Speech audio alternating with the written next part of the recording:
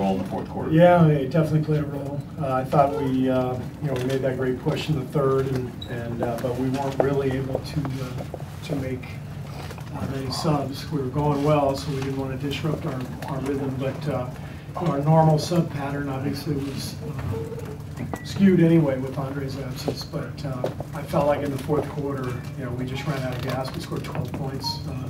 Tried to buy a little bit of rest for our guys, but yeah, they just outplayed us in the fourth and they earned it. Anthony Sitter with The Athletic. What was kind of your vantage point on that final scramble play when Katie's pushing it up court, and did you ever think of taking a timeout when Clay was trapped? Yeah, I didn't. Well, I wanted the timeout. Draymond was trying to call one around 4 seconds once he got trapped, and at that point, the officials weren't looking. They're not going to look down at our bench, so I saw Draymond trying to call it, and I was hoping they'd give it to us, but we didn't get it. But I'm always a proponent of pushing the ball off of a miss rather than taking a timeout, letting the defense get set up. So I thought we would get a better shot in transition. That's why I let him play.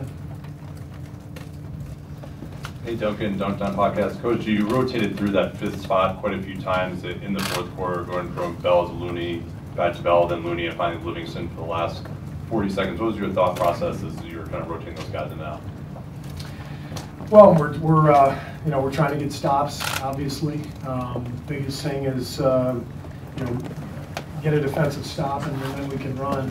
And so Looney and Jordan Bell are our most mobile bigs, along with Draymond. So we were kind of going back and forth between the two of them, so that we could continue to get stops, but we just couldn't score at the other end.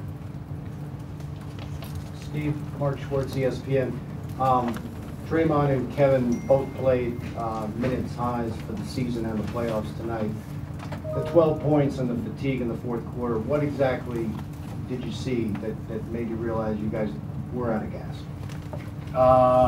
Just fatigue. Just you just said it. We scored 12 points, so it's not like we were getting great shots either.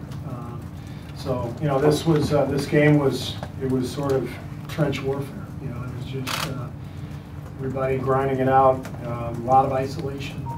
I guess this is the modern NBA. But the only way you can do this and win is you have to have great one-on-one players. You got to have great defenders, two-way guys, and we do, and they do, and so it just becomes a one-on-one battle with all the switching. And they did a great job of it, and we give them credit. Steve, straight ahead, Bill Barber, Santa Rosa Press Democrat, a few rows back, straight ahead. You referred to Iguodala as your babysitter. Were there some times tonight when you could have used his stabilizing influence on the court? Oh, of course, but he didn't play, so it didn't matter.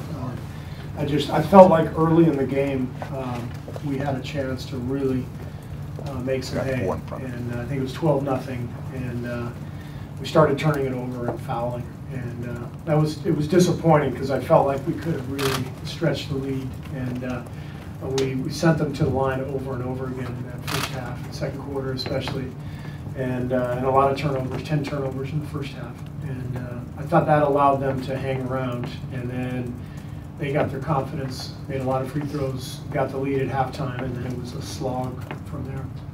Steve, Mark, Medina Bay Area News Group, regarding the fatigue thing, how much do you think that also applied to Steph's disparity with his shooting in the third and the fourth?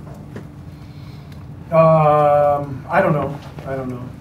I mean, it's tough out there. I mean, they shot 39%. We shot 39%. So it's not like in a game like that, anybody was out there lighting it up. Chris Paul had some big ones, obviously, in the fourth quarter.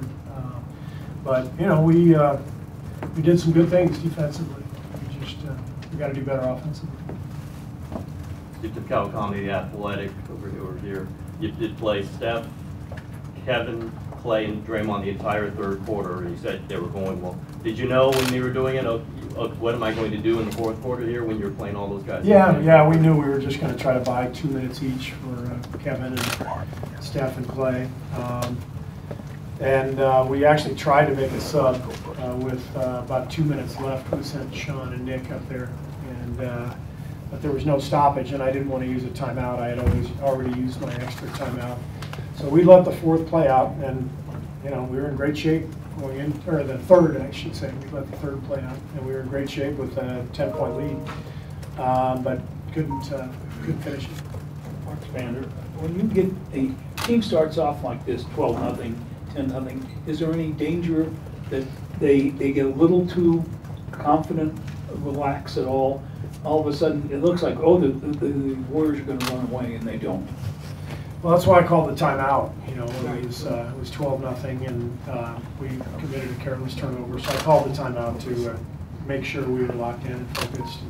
But they, Houston did a good job of kind of hanging in there in the first quarter, and then they dominated that second quarter, and that changed the game.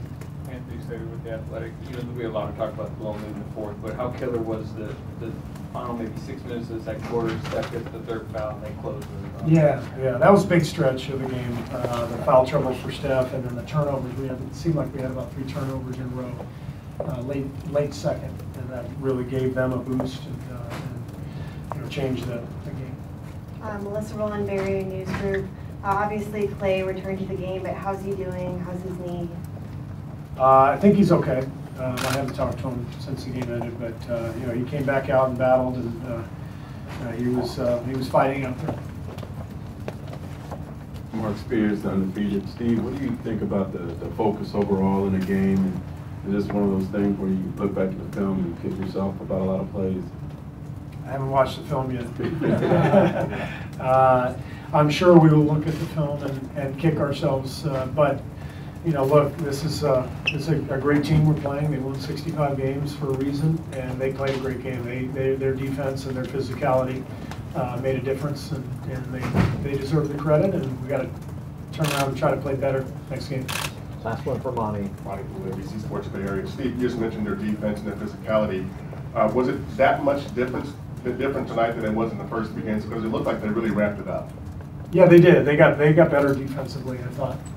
They fought and scrambled every play. That's why I'm praising their defense, praising them for their effort.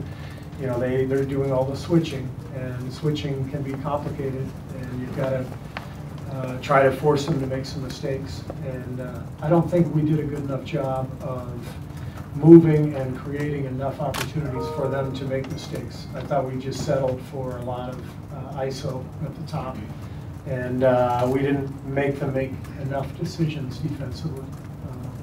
So that hurt us. Thanks. Thank you. We'll have